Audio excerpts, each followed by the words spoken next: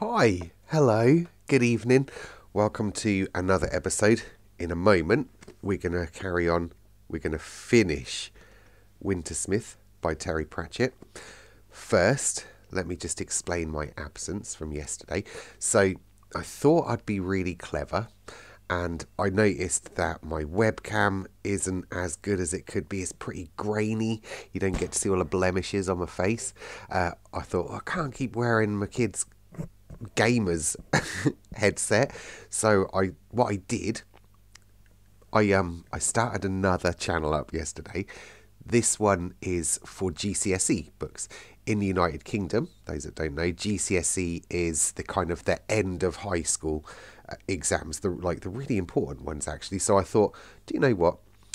Lots of people always fall asleep listening to my stories, and I thought, what about if I record some GCSE texts for people sitting their GCSEs to fall asleep listening to? So I got my iPhone set up. Other phones are available. I got my iPhone set up. I bought this microphone. To be honest, it was mega cheap. Welcome to Mr. S. It was mega cheap, and I had to clip it on my necktie and then plug it into my phone. And when I listened to it back, it's like talking like this. But I uploaded it anyway, just to see what kind of interest I got. I got 5 subscribers on it already, but that's my family. But yeah, so you're welcome to go and have a look. Instead of being called Mr. S Does a Story, it's cleverly, cunningly titled Mr. S Does GCSE. So I think if on my channel, if you look at my channels that I follow, you'll see it's one of them. All right. Now, the first book that I started to do on there was nothing little, nothing light, only a play. And as I sat there, I thought, how am I going to do reading a play just on my own? But I'm just going to have to drag out all of the voices. Luckily, with our old wee free men, we've got the nice Scottish accent. And of course, Macbeth, he's the Thane, isn't he? A Thane, a nobleman of Scotland. So, yeah, if you want to have a listen to that, you're more than welcome to. I'll do a little bit more later on. Now, also, I think I really need to get a hobby. Maybe this is my hobby. Anyway, I also did another channel, which I started a long old time ago when people said that they liked listening to stories being read to them. So what I did, I called that one Whispered Pages. And all I do on that one is read in a whisper, but mega close up like this. And the only problem I found was when I said any p or p like that, it was too gross. This isn't a good microphone for that, so, but you're welcome to check it out. I haven't uploaded on Whispered Pages for a long old time because no one was really very interested, but I can do some more if I get the call. But anyway, excuse me, back to this channel. As I said yesterday, the day before, we're now in the last chapter of this one, so we need to choose our next book, and I'm going to have a look at the poll, which is on this channel. I'm going to have a look at the poll. You could either choose Keys to the Kingdom Book 2, Grim Tuesday. You could have chosen A Bad Spell in Yurt by E. Dale Britton. Or you could have chosen The Phantom Tollbooth by Norton Juster. At the moment, this one is winning. If you don't want this one to be read, you'd rather Grim Tuesday or A Bad Spell in Yurt be read, you go for it. Get on that poll. Vote. I think maybe 26 people have voted so far. Last time I looked, there was 521 subscribers to this channel.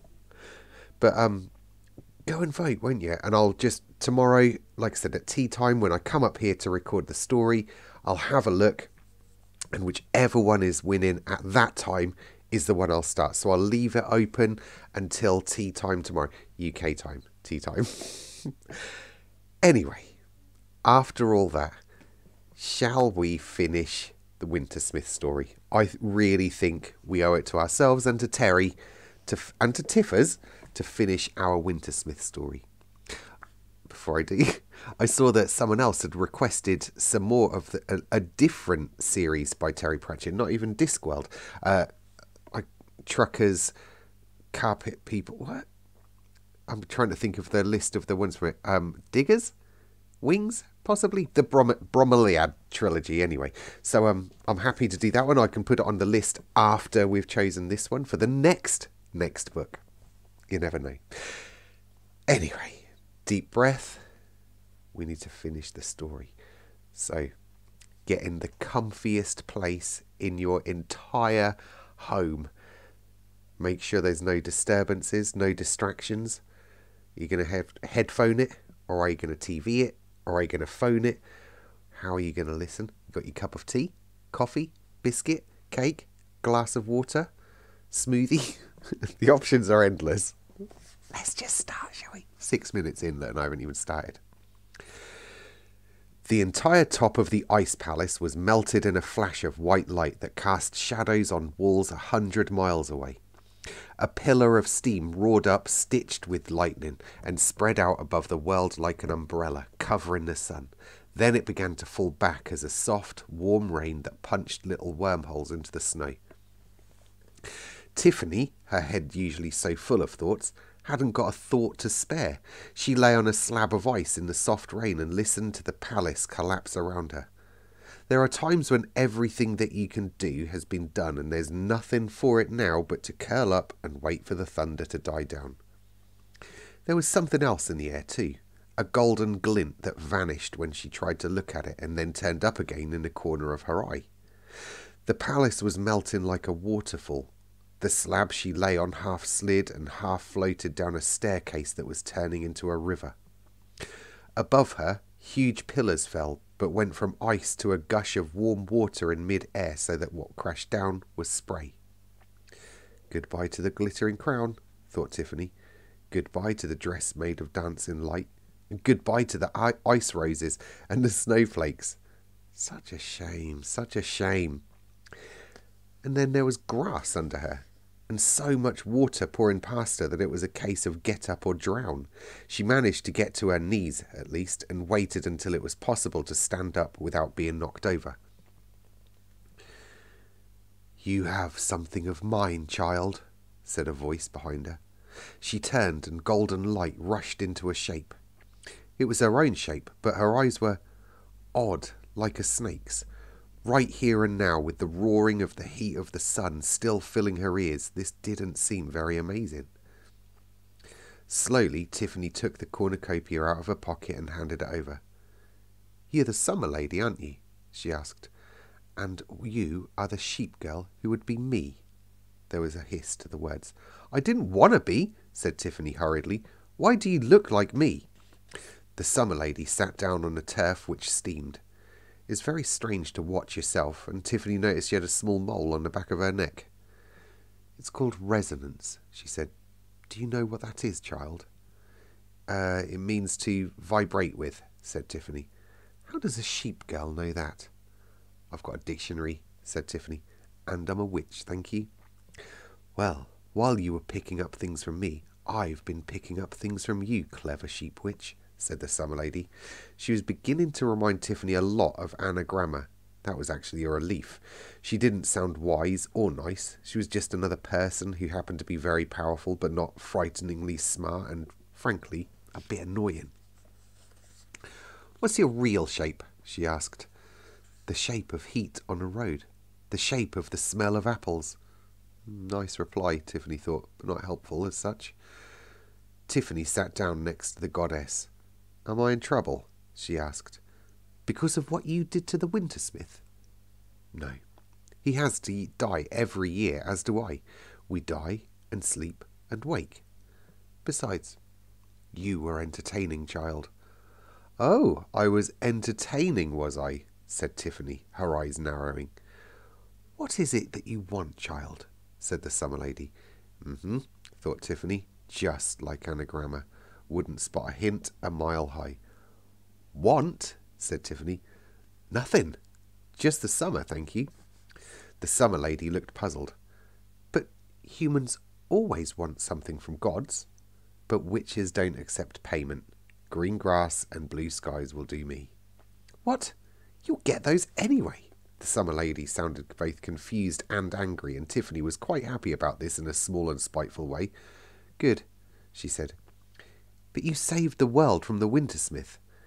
Actually, I saved it from a silly girl, Miss Summer. I put right what I put wrong. One simple mistake.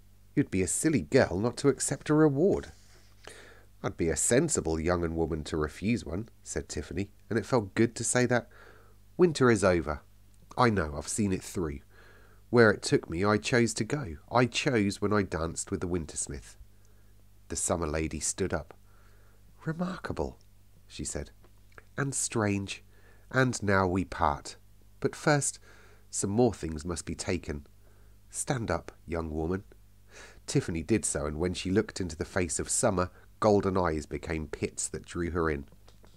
And then the summer filled her up. It must have been only for a few seconds, but inside them it went on for much longer. She felt what it was like to be the breeze through green corn on a spring day, to ripen an apple, to make the salmon leap in the rapids. The sensations came all at once and merged into one great big glistening golden yellow feeling of summer, which grew hotter. Now the sun turned red in a burning sky. Tiffany drifted through air like warm oil into the searing calm of deep deserts where even camels die. There was no living thing. Nothing moved except ash. She drifted down a dried-up riverbed with pure white animal bones on the banks. There was no mud, not one drop of moisture in this oven of a land. This was a river of stones. Agates banded like a cat's eye, garnets lying loose, thunder eggs with their rings of colour, stones of brown, orange, creamy white, some with black veins, all polished by the heat. Here is the heart of the summer, hissed the voice of the summer lady. Fear me as much as the Wintersmith. We are not yours, though you give us shapes and names. Fire and ice we are, in balance. Do not come between us, ever again. And now at last there was movement. From out of gaps between the stones they came like stones brought alive, bronze and red, umber and yellow, black and white, with harlequin patterns and deadly gleaming scales. The snakes tested the boiling air with their forked tongues and hissed triumphantly. The vision vanished. The world came back. The water had poured away. The everlasting wind had teased the fogs and steams into long streamers of cloud, but the unconquered sun was finding its way through. And, as always happens, and happens far too soon, the strange and wonderful becomes a memory, and a memory becomes a dream. Tomorrow it's gone. Tiffany walked across the grass where the palace had been. There were a few pieces of ice left, but they would be gone in an hour. There were the clouds, but clouds drifted away. The normal world pressed in on her with its dull little songs. She was walking on a stage after the play was over, and who now could say it ever happened? Something sizzled on the grass. Tiffany reached down and picked up a piece of metal. It was still warm with the last of the heat that had twisted it out of shape, but you could see that it had once been a nail. No, I won't take a gift to make the giver feel better, she thought. Why should I? I'll find my own gifts. I was entertaining to her, that's all. But he made me roses and icebergs and frost and never understood. She turned quickly at the sound of voices. The Feagles came bounding over the slope of the downs at a speed just fast enough for a human to keep up, and Roland was keeping up, panting a little, his overlarge chainmail making him run like a duck. She laughed. 2 weeks later, Tiffany went back to Lancre. Roland took her as far as 2 shirts, and the pointy hat took her the rest of the way. That was a bit of luck. The driver remembered Miss Tick, and since there was a spare space on the roof of the coach, he wasn't prepared to go through all that again. The roads were flooded, the ditches gurgled, the swollen rivers sucked at the bridges. First she visited Nanny Og, who had to be told everything. That saved some time, because once you've told Nanny Og, you've more or less told everybody else. When she heard exactly what Tiffany had done to the Wintersmith, she laughed and laughed. Tiffany borrowed Nanny's broomstick and flew slowly across the forests to Miss Treason's cottage. Things were going on. In the clearing, several men were digging the vegetable area, and lots of people were hanging around the door, so she landed back in the woods, shoved the broom in a rabbit hole and her hat under a bush, and walked back on foot. Stuck in a birch tree where the track entered the clearing was a doll, maybe, made out of lots of twigs bound together. It was new and a little bit worrying. That was probably the idea. She took the back way through the trees. No one saw her raise the catch on the scullery door or slip inside the cottage. She leaned against the kitchen wall and went quiet. From the next voice came the unmistakable voice of anagramma, and her most typically anagrammatical.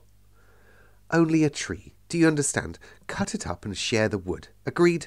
Now, shake hands. Go on. I mean it. Properly, or else I'll get angry." "Good. That feels better, doesn't it? Let's have no more of this silliness." After 10 minutes of listening to people being scolded, grumbled at and generally prodded, Tiffany crept out again, cut back through the woods and walked into the clearing via the track. There was a woman hurrying towards her, but she stopped when Tiffany said, "Excuse me, is there a witch near here?"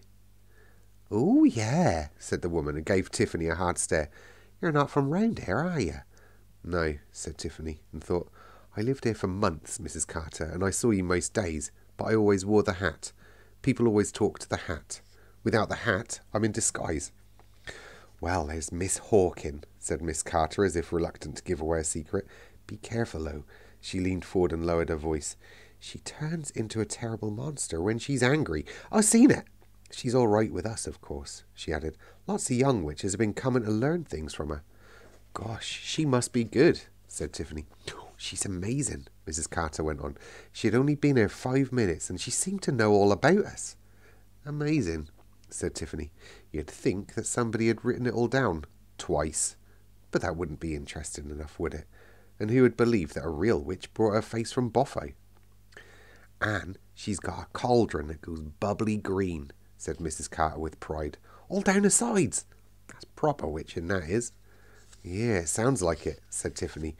No witch, she admit, had done anything with a cauldron apart from make stew, but somehow people believed in their hearts that a witch's cauldron should bubble green. And that must be why Mr. Boffo sold item number 61, bubbling green cauldron kit, $14, extra sachets of green $1 each. Well, it worked. Probably shouldn't, but people were people. She didn't think Anagramma would be particularly interested in a visit right now, especially from someone who'd read all the way through the Boffo catalogue.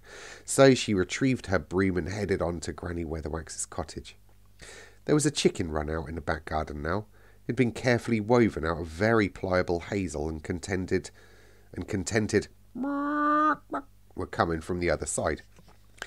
Granny Weatherwax was coming out of the back door. She looked at Tiffany as if she'd just come back from walking round the cottage. "I got business down in the town right now," she said. "Wouldn't worry me if you came along." That was, from Granny, as good as a brass band and an illuminated scroll of welcome. Tiffany fell in alongside her as she strode off along the track. "I hope I find you well, Mistress Weatherwax," she said, hurrying up. "I'm still here after another winter, that's all I know," said Granny. "You look well, girl." "Oh, yeah." "We saw the steam all from up here," said Granny. Tiffany said nothing. That was it. Well, yeah, from Granny, that would be. After a while, Granny said, "Come back to see your young friends, eh?" Tiffany took a deep breath. She'd been through this in her head dozens of times. What would she say? What would Granny say? What should she shout? What would Granny would shout? "You planned it, didn't you?" she said. "If you'd suggested one of the others, they'd probably have got the cottage, so you suggested me. And you just knew that I'd help her. And it all worked out, didn't it? I bet every witch in the mountains knows what happens by now. I bet Mrs. Irwaj is seething. And the best bit is, nobody got hurt. Anagramma's picked up where Miss Treason left off. All the villagers are happy, and you've won. I expect you'll say it was to keep me busy and teach me important things and keep my mind off Wintersmith. But you still won, Granny." Granny Weatherwax walked on calmly. After a while she said, "I see you got your little trinket back." It was like having a bolt of lightning and then not getting any thunder, or throwing a pebble into a pool and not getting a splash. "What?" "Oh, the horse. Yes, look, What kind of fish?" Pike," said Tiffany. "Ah, some likes 'em, but they're too muddy for my taste. In most stories, it's salmon." And that was that. Against Granny's calm, she had nowhere to go. She could nag, she could whine, and it wouldn't make any difference. Tiffany consoled herself with the fact that at least Granny knew that she knew. It wasn't much, but it was all she was going to get. And the horse ain't the only trinket I see, Granny continued. Magic, is it? She always stuck a K on the end of any magic she disapproved. She always stuck a K on the end of any magic she disapproved of. Tiffany glanced down at the ring on her finger. It had a dull shine. It had never rust while she wore it. The blacksmith had told her this because of the oils in her skin. He'd even taken the time to cut little snowflakes in it with a tiny chisel. It's just a ring I had made out of a nail, she said. Iron enough to make a ring, said Granny, and Tiffany stopped dead. Did she really get into people's minds? It had to be something like that. And why did you decide that you wanted a ring? Said Granny. For all sorts of reasons which never quite managed to be clear in Tiffany's head, she knew. All she could think of was to say was, it seemed like a good idea at the time. She waited for the explosion. Well, then it probably was, said Granny mildly. She stopped, pointed away from the path in the direction of Nanny Ogg's house and said, I put a fence round it. That's got other things protecting it. You may be sure of that, but some beasts is just too stupid to scare. It was the oak tree sapling, already 5 feet high. A fence of poles and woven branches surrounded it. Growing fast for oak, said Granny. I'm going to keep an eye on it. But come on, I don't want to miss it. She set off again, covering the ground fast. Bewildered, Tiffany ran after her. Miss what? She panted. The dance, of course. Isn't it too early for that? Not up here. They starts up here. Granny hurried along the paths and behind gardens and came out into the town square, which was thronged with people. Small stalls had been set up. A lot of people were standing around in a slightly hopeless, why are we here? Way of crowds who are doing what their heart wants to do but their head feels embarrassed about. But at least there were hot things on sticks to eat. There were lots of white chickens too. Very good eggs, Nanny had said, so it would have been a shame to kill them. Granny walked to the front of the crowd. There was no need to push people out of the way. They just moved sideways without noticing. They'd arrived just in time. A lot of children came running along the road to the bridge, only just ahead of the dancers who, as they trudged along with the top-hatted fool in the lead, seemed like quite homely and ordinary men. Men she'd seen often working in forges or driving carts. They all wore white clothes, or at least clothes that had been white once, and like the audience, they looked a bit sheepish, their expressions suggesting that this was all just a bit of fun, really, not to be taken seriously. They were even waving to people in the crowd. Tiffany looked around and saw Miss Tick and Nanny and even Mrs. Irwaj, nearly every witch she knew. And there was Anagramma, minus Mr. Boffo's little devices, and looking very proud. It wasn't like this last autumn, she thought. It was dark and quiet and solemn and hidden, everything that this isn't. Who watched it from the shadows? Who is watching now from the light? Who is here in secret? At which point Granny Weatherwax took off her hat and placed you, the kitten, on the ground. A drummer and a man with an accordion pushed their way through the crowd, along with the local publican carrying 8 pints of beer on a tray, because no grown man is going to dance in front of his friends with ribbons round his hat and bells on his trousers without the clear prospect of a large drink. When the noise had died down a bit, the drummer beat the drum a few times and the accordionist played the long drawn-out chord, the legal signal that a Morris dance is about to begin, and people who hang around after this have only got themselves to blame. The two-man band struck up. The men, in lines of 3 facing each other, counted the beat and then leaped. Tiffany turned to Granny as 12 hobnailed boots crashed to the ground, throwing up sparks. Tell me how to take pain away. Tell me how to take away pain, she said above the noise of the dance. Whoosh! That's hard, said Granny, not taking her eyes off the dancers. Whoosh! Went the boots again. You can move it out of the body. Whoosh! Sometimes. Or hide it. Or make a cage for it and carry it away. And all of it's dangerous, and it will kill you if you don't respect it, young woman. It is all price and no profit. You're asking me to tell you how to put your hand in a lion's mouth. Whoosh! I must know, to help the Baron, she said. It's bad. There's a lot I have to do. This you choose to do? Said Granny, still watching. Yes. Whoosh! This your Baron who don't like witches? said Granny, her gaze going from face to face in the crowd. But who does like witches until they need one, Mistress Weatherwax? Said Tiffany sweetly. Whoosh! This is a reckoning, Mistress Weatherwax, Tiffany added. After all, once you've kissed the Wintersmith, you're in the mood to dare, and Granny Weatherwax smiled, as if she'd known all that was expected of her. Ah, is it now? She said. Very well. Come and see me again before you go, and we'll see what you may take back with you, and I hopes you can close the doors that you open. Now, watch the people. Sometimes you get to see her. Tiffany paid attention to the dance. The fool had turned up without her noticing, wandering around collecting money in his greasy top hat.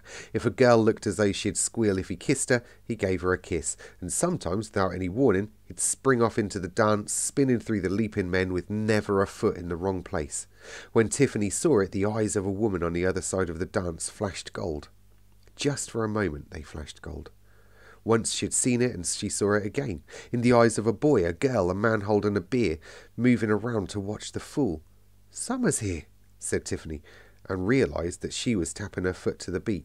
She realised it because a heavier boot had just trodden on it and pinned it gently but firmly to the ground. Beside it, Yu looked up at her blue-eyed innocence that became, for the briefest fragment of a second, the lazy golden eyes of a snake. Yeah.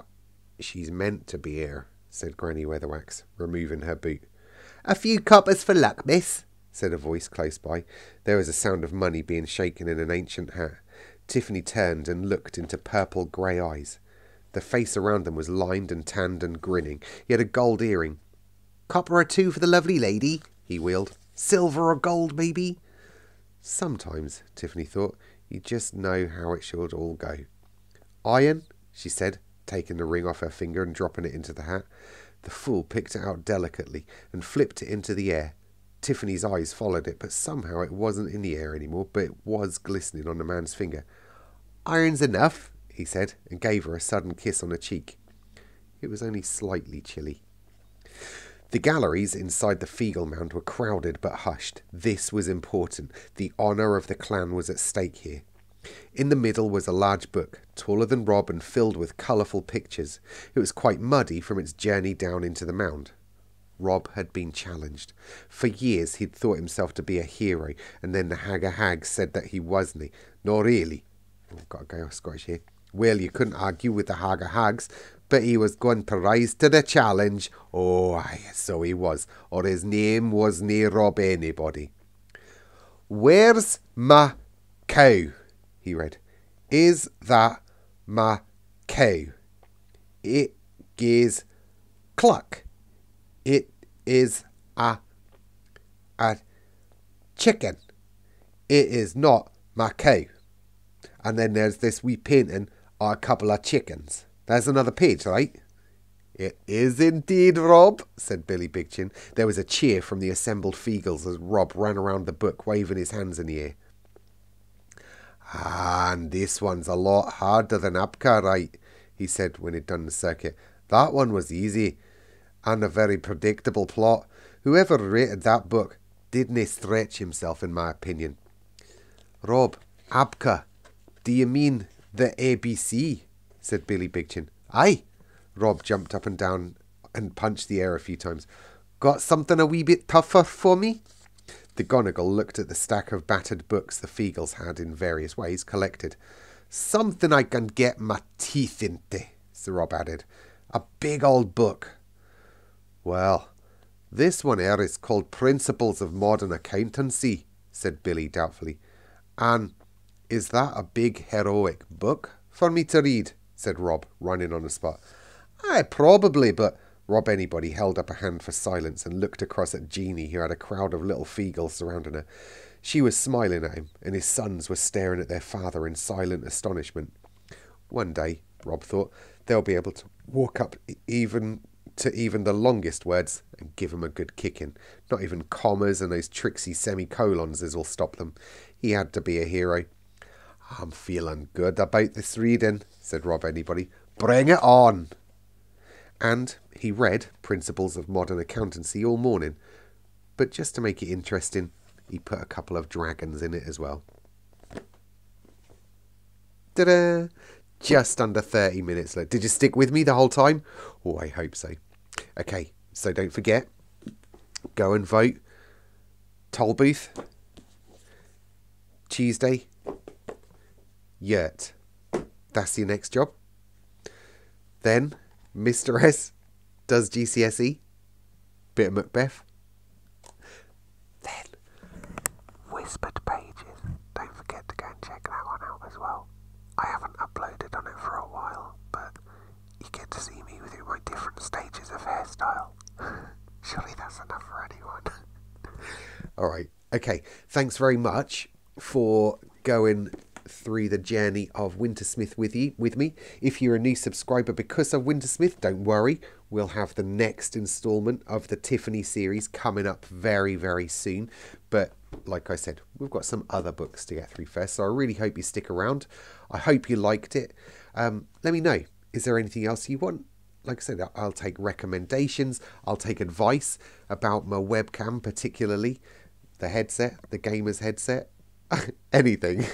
I'm willing to learn. All right. Okay. 31 minutes. I really need to stop now. I'll see you all tomorrow for the start of our new book. Over and out.